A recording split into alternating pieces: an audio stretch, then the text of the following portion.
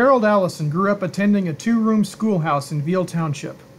He cites his mother's love of nature, rocks, and fossils for inspiring his dream to become a naturalist. Harold was needed to take over the family farm at a young age, and thus he never attended college.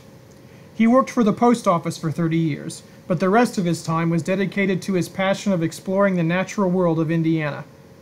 Harold is one of the first individuals involved with the Nature Conservancy in Indiana, and has been working with the group for over 50 years, preserving 56,000 acres of natural wonder. Harold can trace his ancestry in Indiana back to 1770, and has said one of his goals is to keep as much of Indiana's birth year of 1816 as intact as possible. He has been instrumental in innumerable projects over the years, including the 1,000-acre woods and Prairie Creek Barrens in Daviess County. He helped the Daviess County Museum move into its second location in the Jefferson School in 1979. More recently, he served as a conservationist advisor in the construction of Interstate 69, helping to preserve sensitive areas along the route.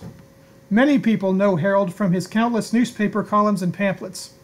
He also wrote a book, The Tragic Saga of the Indiana Indians, representative of his lifelong interest in Native Americans in this state.